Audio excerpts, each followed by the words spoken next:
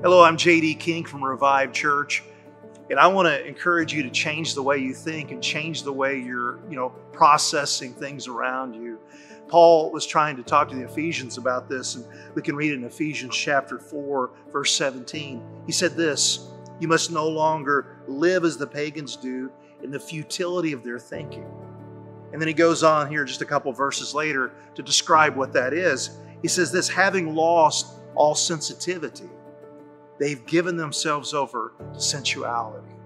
And we're supposed to be a people who are sensitive to God, sensitive to the things going on around us. We're not a people driven by sensuality. There's a difference between sensitivity and sensuality. And so we've got to change the way we think.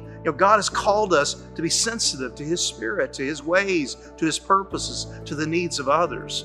He's not called us to be just driven by base anger, bitterness, fear, whatever might be going on. We've got to change our thinking, change our emotions, change our imagination, change the way we envision the world. And I believe God is positioning us to do this in this hour.